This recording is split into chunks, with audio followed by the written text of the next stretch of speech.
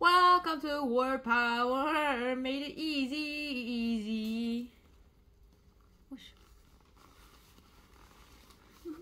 Okay, so word power made easy. This is pretty darn interesting here. Session number 25. Keeping one's mouth shut, better left unsaid, and talk.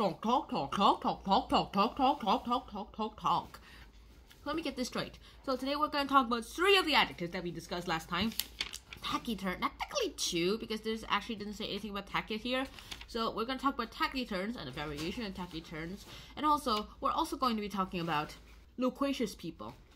So let's get this started with tachyturns. So this basically means you're just shutting up, you're playing dumb, and probably the most famous person to ever play to become a tachyturnist will probably be Calvin Coolidge. Silent Cal, as we like to call him, also probably not up to his face. Anyways, that happened, and lots of things actually started going on with this guy. In fact, he's probably most famous because of this little joke I already told you last time, but I'm going to say it again because it's so funny.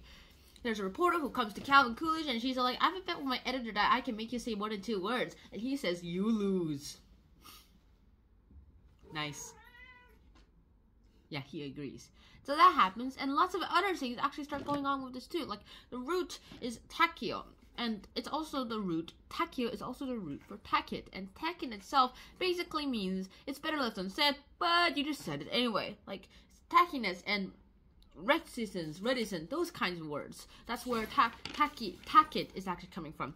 Next up, talk, loquacious. Now, loquacious is people, and this is like the root for loquor. And loquor itself is like to speak. Like, you're like a soliloquy is like a speech to oneself. Liloquy is like it's just a speech to other people. Ventriloquist is like, and colloquial, I'm not even gonna talk about that. So that's about it for today. I mean, hopefully you guys actually enjoyed this episode, and wherever you are, whenever you are, stay safe, stay cool, word power made easy, and always wear a helmet / jacket. Bye bye.